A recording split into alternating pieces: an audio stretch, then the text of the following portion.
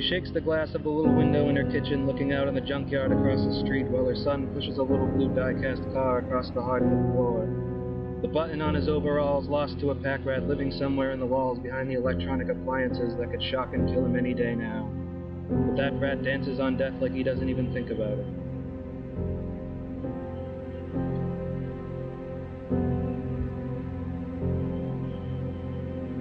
A writer sits in a toll booth down the street reading literature no one else has read in 100 years or more, and he feels nostalgia for something that he's never even experienced or heard about before he cracked open the dusty book,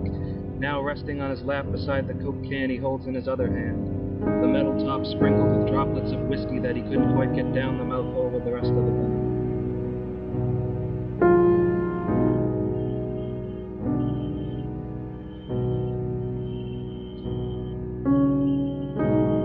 Up the street even further, a dark shadow sits on the sidewalk with his arms crossed, looking out at the sun go slowly down over the East Coast hills, covering the Atlantic like the ocean is a conspiracy, never existing except in old books like Moby Dick and in old pictures drawn on the back of envelopes while men ride trains across the country in the mid-1850s.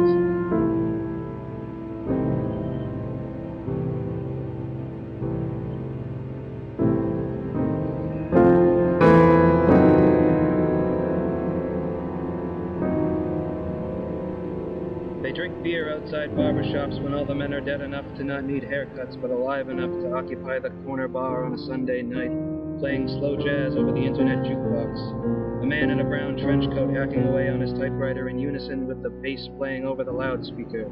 vibrating the beer mugs and shot glasses but none of them break.